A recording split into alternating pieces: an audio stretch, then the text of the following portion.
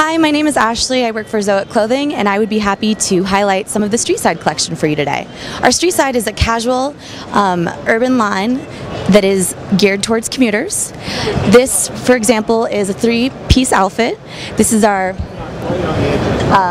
Illume pant.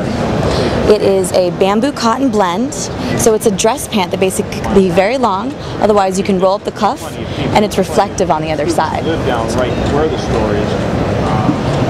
This is one of our sweatshirts, Sherpa fleece lining, and this is actually from the mountain bike collection, but I like how it integrates within the street side because of the bicycling logo.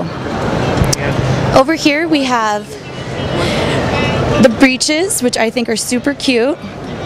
They come in plaids as well as a bamboo cotton blend. This is one of our cotton tops this year. And for men, we're introducing different fabrics, microfibers. It's kind of a lightweight surf-inspired heel. And we've taken all of our jerseys that are recycled polyester and added a little style to it by adding a collar to a lot of the items. Let me see if I can pull something over here.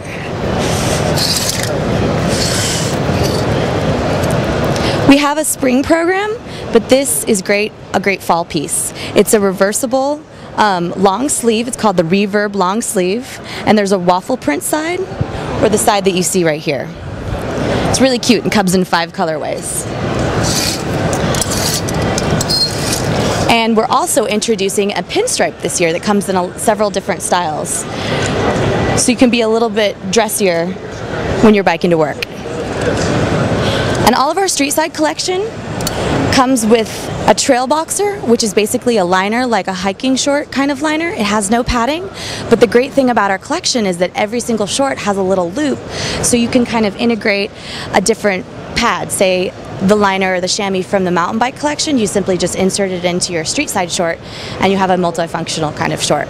That's pretty much what our whole collection is about, is taking different pieces and kind of putting them together and making your own style. That's it. Thank you for stopping by.